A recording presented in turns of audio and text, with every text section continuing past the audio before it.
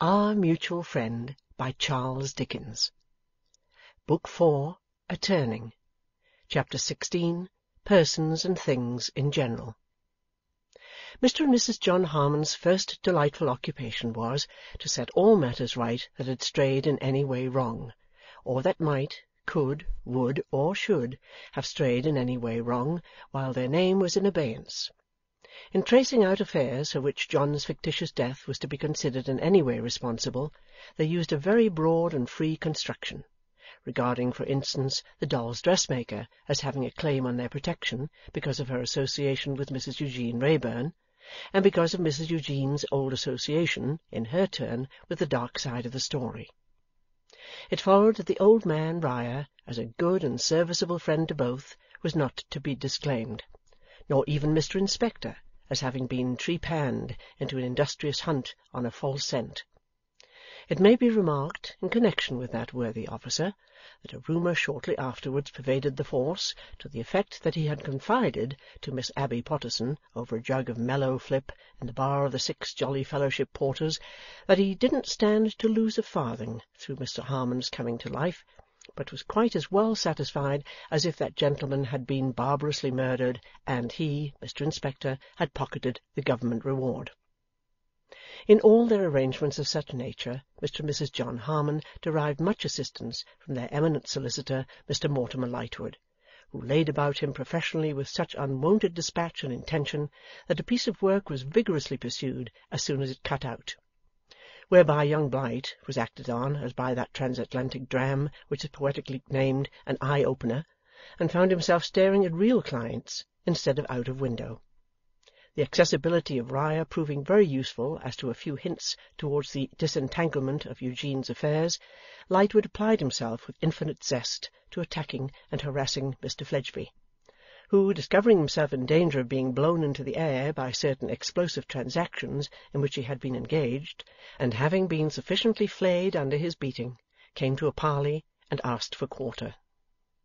The harmless Twemlow profited by the conditions entered into, though he little thought it. Mr. Riah unaccountably melted, waited in person on him over the stable-yard in Duke Street, St. James's, no longer ravening but mild, to inform him that payment of interest as heretofore, but henceforth at Mr. Lightwood's offices, would appease his Jewish rancour, and departed with the secret that Mr. John Harmon had advanced the money and become the creditor.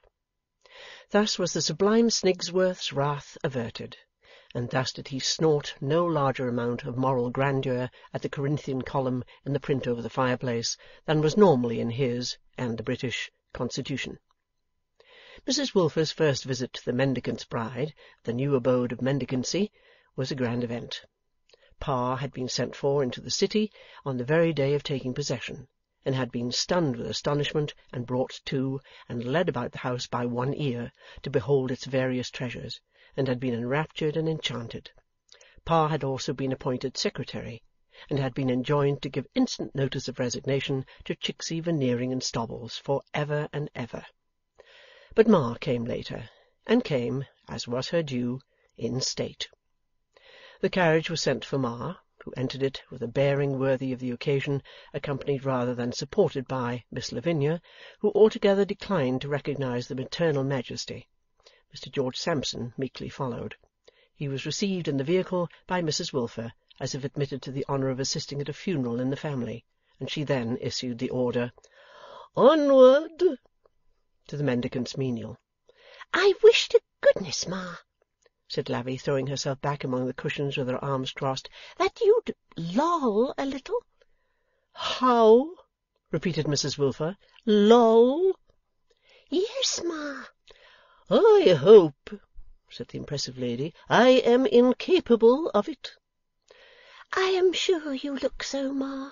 But why one should go out to dine with one's own daughter or sister, as if one's under-petticoat was a blackboard, I do not understand."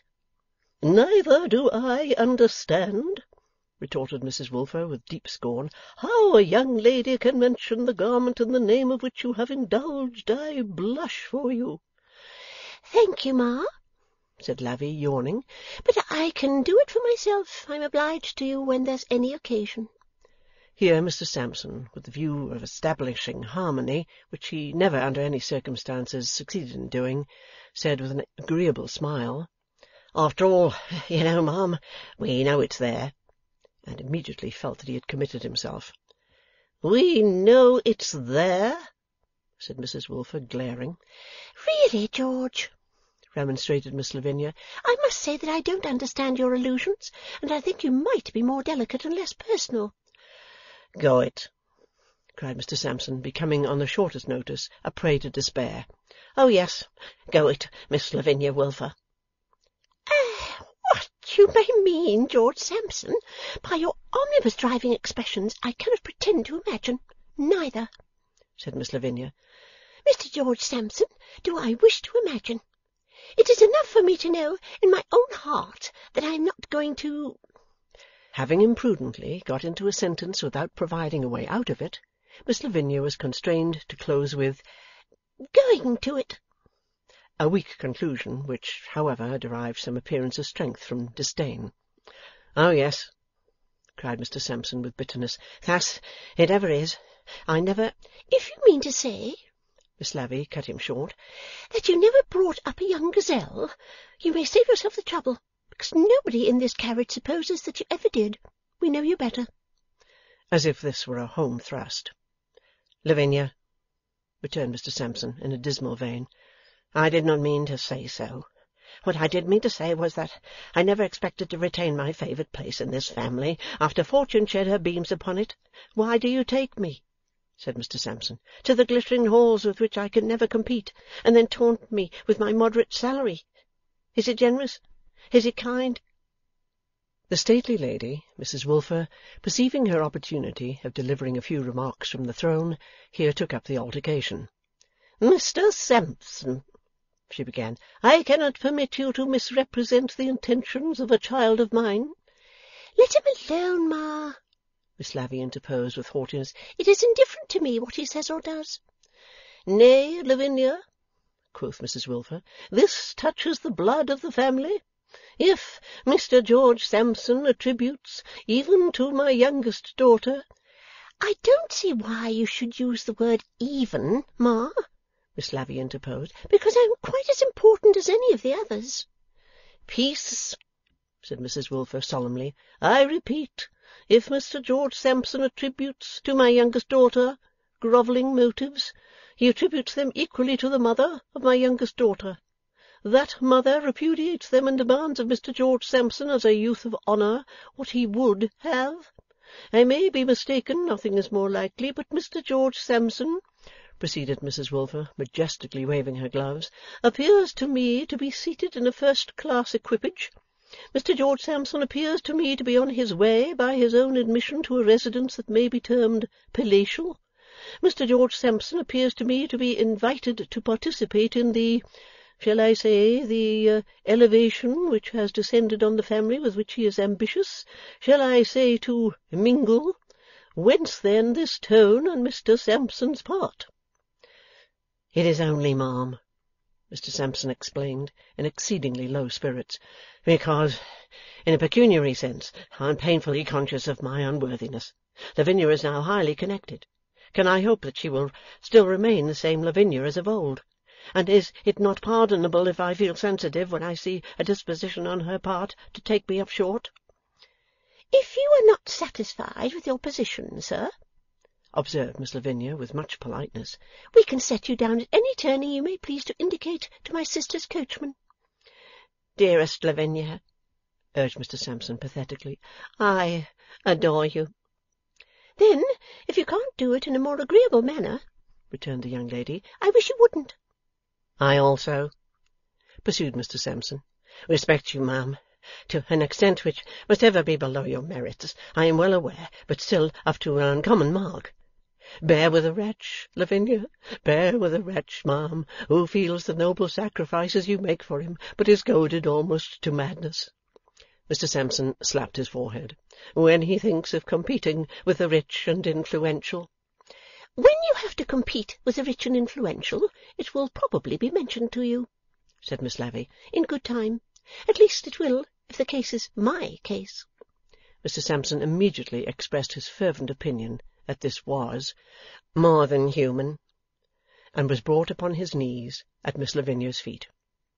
It was the crowning addition indispensable to the full enjoyment of both mother and daughter, to bear Mr. Sampson, a grateful captive, into the glittering halls he had mentioned, and to parade him through the same, at once a living witness of their glory, and a bright instance of their condescension. Ascending the staircase, Miss Lavinia permitted him to walk at her side, with the air of saying, notwithstanding all these surroundings, I am yours as yet, George. How long it may last is another question, but I am yours as yet. She also benignantly intimated to him, aloud, the nature of the objects upon which he looked, and to which he was unaccustomed, as exotics, George, an aviary, George, an ormolu clock, George, and the like, while through the whole of the decorations Mrs. Wilfer led the way with the bearing of a savage chief, who would feel himself compromised by manifesting the slightest token of surprise or admiration. Indeed, the bearing of this impressive woman throughout the day was a pattern to all impressive women under similar circumstances. She renewed the acquaintance of Mr. and Mrs. Boffin, as if Mr. and Mrs. Boffin had said of her what she had said of them, and as if time alone could quite wear her injury out. She regarded every servant who approached her as her sworn enemy, expressly intending to offer her affronts with the dishes, and to pour forth outrages on her moral feelings from the decanters. She sat erect at the table, on the right hand of her son-in-law, as half suspecting poison in the viands, and as bearing up with native force of character against other deadly ambushes. Her carriage towards Bella was as a carriage towards a young lady of good position whom she had met in society a few years ago. Even when, slightly thawing under the influence of sparkling champagne, she related to her son-in-law some passages of domestic interest concerning her papa, she infused into the narrative such arctic suggestions of her having been an unappreciated blessing to mankind since her papa's days, and also of that gentleman's having been a frosty impersonation of a frosty race, as struck cold to the very soles of the feet of the hearers. The Inexhaustible being produced, staring and evidently intending a weak and washy smile shortly, no sooner beheld her than it was stricken spasmodic and inconsolable. When she took her leave at last, it would have been hard to say whether it was with the air of going to the scaffold herself, or of leaving the inmates of the house for immediate execution. Yet John Harmon enjoyed it all merrily, and told his wife, when he and she were alone, that her natural ways had never seemed so dearly natural as beside this foil, and that although he did not dispute her being her father's daughter, he should ever remain steadfast in the faith that she could not be her mother's. This visit was, as has been said, a grand event. Another event, not grand but deemed in the house a special one, occurred at about the same period, and this was the first interview between Mr. Sloppy and Miss Wren. The doll's dressmaker being at work for the Inexhaustible upon a full-dressed doll some 2 sizes larger than that young person, Mr. Sloppy undertook to call for it, and did so. "Come in, sir," said Miss Wren, who was working at her bench. "And who might you be?" Mr. Sloppy introduced himself by name and buttons. "Oh, indeed!" cried Jenny. I've been looking forward to knowing you. I heard of your distinguishing yourself." "Did you, miss?" grinned Sloppy. "I'm sure I'm glad to hear it, but I don't know how." "Pitching somebody into a mud cart," said Miss Wren. "Oh, that way," cried Sloppy. "Yes, miss," and threw back his head and laughed. "Bless us!" exclaimed Miss Wren with a start. "Don't open your mouth as wide as that, young man, or it'll catch so and not shut again some day." Mr. Sloppy opened it, if possible, wider, and kept it open until his laugh was out. "Why, you're like the giant," said Miss Wren, "when he came home in the land of Beanstalk and wanted Jack for supper." "Was he good-looking, miss?" asked Sloppy. "No," said Miss Wren. "Ugly." Her visitor glanced round the room, which had many comforts in it now that had not been in it before, and said, "This is a pretty place, miss." "Glad you think so, sir," returned Miss Wren. "And what do you think of me?" The honesty of Mr. Sloppy being severely taxed by the question, He twisted a button, grinned, and faltered. "Out with it," said Miss Wren with an arch look. "Don't you think me a queer little comicality?" In shaking her head at him, after asking the question, she shook her hair down. "Oh," cried Sloppy in a burst of admiration. "What a lot, and what a colour!" Miss Wren, with her usual expressive hitch, went on with her work, but left her hair as it was, not displeased by the effect it had made. "You don't live here alone, do you, miss?" asked Sloppy. "No," said Miss Wren with a chop. "Live here with my fairy godmother." "With—" Mr. Sloppy couldn't make it out. "With who did you say, miss?" "Well," replied Miss Wren more seriously, "with my second father, or with my first, for that matter." and she shook her head and drew a sigh. "If you had known a poor child I used to have here," she added, "you'd have understood me. But you didn't, and you can't. All the better." "You must have been taught a long time," said Sloppy, glancing at the array of dolls in hand, "before you came to work so neatly, miss, and with such a pretty taste." "Never was taught a stitch, young man," returned the dressmaker, tossing her head. "Just gobbled and gobbled till I found out how to do it. Badly enough at first, but better now." "And here have I," said Sloppy, in something of a self-reproachful tone, "been a-learning and a-learning, and here has Mr. Boffin been a-paying and paying ever so long."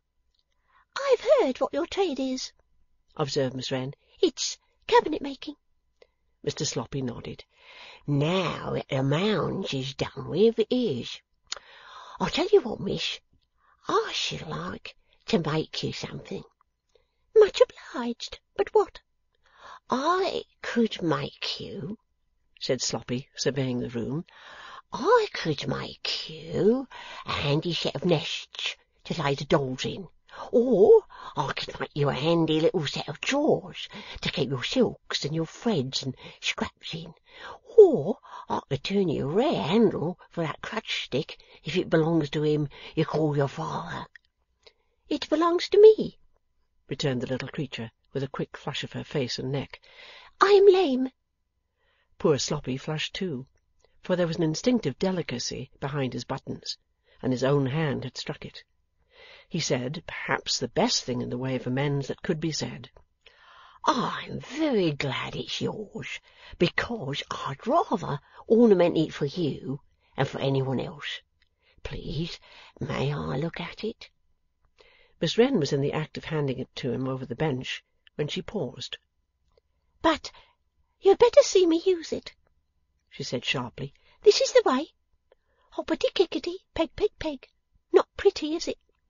"It seems to me that you hardly want it at all," said Sloppy. The little dressmaker sat down again, and gave it into his hand, saying, with that better look upon her, and with a smile, "Thank you." "And as concerning the nests and your drawers," said Sloppy, after measuring the handle on his sleeve and softly standing the stick aside against the wall, "why, it would be a real pleasure to me. I've heard tell that you can sing most beautiful, and I should be better paid with a song than with any money, for I always loved the likes of that, and often give Mrs. Higden and Johnny a comic song myself, with spoken in it, though that's not your sort, I'll wager." "You are a very kind young man," returned the dressmaker. "A really kind young man. I accept your offer. I suppose he won't mind," she added as an afterthought, shrugging her shoulders. "And if he does, he may." "Meaning him that you call your father, miss?" asked Sloppy. "No, no," replied Miss Wren. "Him. Him, repeated Sloppy, staring about as if for him. "Him who is coming to court and marry me," returned Miss Wren. "Dear me, how slow you are." "Oh, him," said Sloppy, and seemed to turn thoughtful and a little troubled. "I never thought of him. When is he coming, miss?" "What a question!" cried Miss Wren. How should I know? Where is he coming from, miss? Why, goodness gracious, how can I tell? He is coming from somewhere or other, I suppose, and he is coming some day or other, I suppose. I don't know any more about him at present. This tickled Mr. Sloppy as an extraordinarily good joke, and he threw back his head and laughed with measureless enjoyment. At the sight of him laughing in that absurd way, the doll's dressmaker laughed very heartily indeed, so they both laughed till they were tired. There, said Miss Wren. For goodness sake, stop, giant, or I shall be swallowed up alive before I know it. And at this minute you haven't said what you've come for. I have come for little Miss Harmon's doll, said Sloppy. I thought as much, remarked Miss Wren. And here is little Miss Harmon's doll waiting for you. She's folded up in silver paper, you see, as if she was wrapped from head to foot in new banknotes. Take care of her, and there's my hand, and thank you again. I'll take more care of her than if she was a gold image, said Sloppy, and there's both my hands, miss, and I'll soon come back again. But the greatest event of all in the new life of Mr. and Mrs. John Harmon was a visit from Mr. and Mrs. Eugene Wrayburn. Sadly wan and worn was the once gallant Eugene, and walked resting on his wife's arm and leaning heavily upon a stick. But he was daily growing stronger and better, and it was declared by the medical attendants that he might not be much disfigured by and by. It was a grand event indeed when Mr. and Mrs. Eugene Wrayburn came to stay at Mr. and Mrs. John Harmon's house, where, by the way, Mr. and Mrs. Boffin, exquisitely happy and daily cruising about to look at shops, were likewise staying indefinitely. To Mr. Eugene Wrayburn, in confidence, did Mrs. John Harmon impart what she had known of the state of his wife's affections in his reckless time, and to Mrs. John Harmon, in confidence, did Mr. Eugene Wrayburn impart that, please God, she should see how his wife had changed him. "I make no protestations," said Eugene. "Who does? Who means them? I have made a resolution." "But would you believe, Bella," interposed his wife, coming to resume her nurse's place at his side, for he never got on well without her, "that our wedding day he told me he almost thought the best thing he could do was to die?" "As I didn't do it, Lizzie," said Eugene, "I'll do that better thing you suggested, for your sake." That same afternoon, Eugene lying on his couch in his own room upstairs, Lightwood came to chat with him, while Bella took his wife out for a ride. Nothing short of force will make her go, Eugene had said, so Bella had playfully forced her. "Dear old fellow," Eugene began with Lightwood, reaching up his hand, "you couldn't have come at a better time, for my mind is full, and I want to empty it. First, of my present, before I touch upon my future. M.R.F., who is a much younger cavalier than I, and a professed admirer of beauty, was so affable as to remark the other day, he paid us a visit of 2 days up the river there, and much objected to the accommodation of the hotel, that Lizzie ought to have her portrait painted, which, coming from M.R.F., may be considered equivalent to a melodramatic blessing." "You are getting well," said Mortimer with a smile. "Really," said Eugene, "I mean it. When M.R.F. said that, and followed it up by rolling the claret, for which he called and I paid, in his mouth, and saying, 'My dear son, why do you drink this trash?' it was tantamount in him to a paternal benediction on our union, accompanied with a gush of tears. The coolness of M.R.F. is not to be measured by ordinary standards." "True enough," said Lightwood. "That's all," pursued Eugene. that I shall ever hear from MRF on the subject, and he will continue to saunter through the world with his hat on one side. My marriage being thus solemnly recognized at the family altar, I have no further trouble on that score.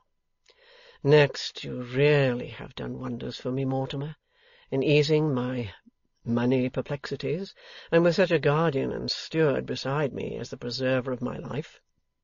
I am hardly strong yet, you see, for I am not man enough to refer to her without a trembling voice.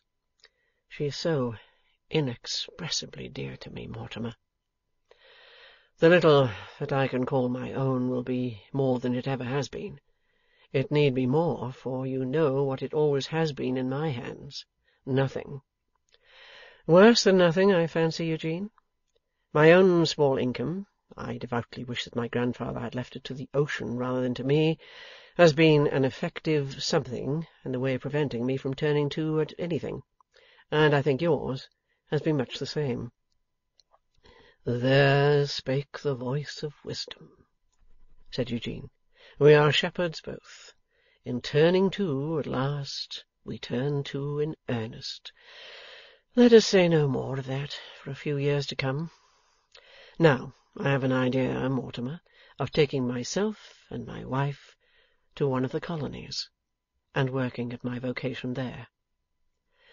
I should be lost without you, Eugene, but you may be right. No, said Eugene emphatically. Not right. Wrong.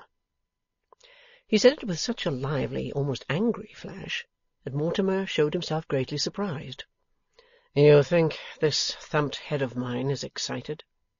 Eugene went on with a high look. Not so. Believe me. I can say to you of the healthful music of my pulse what Hamlet said of his. My blood is up, but wholesomely up, when I think of it. Tell me, shall I turn coward to Lizzie, and sneak away with her, as if I were ashamed of her? Where would your friend's part in this world be, Mortimer, if she had turned coward to him, and on a measurably better occasion? Honourable and staunch, said Lightwood.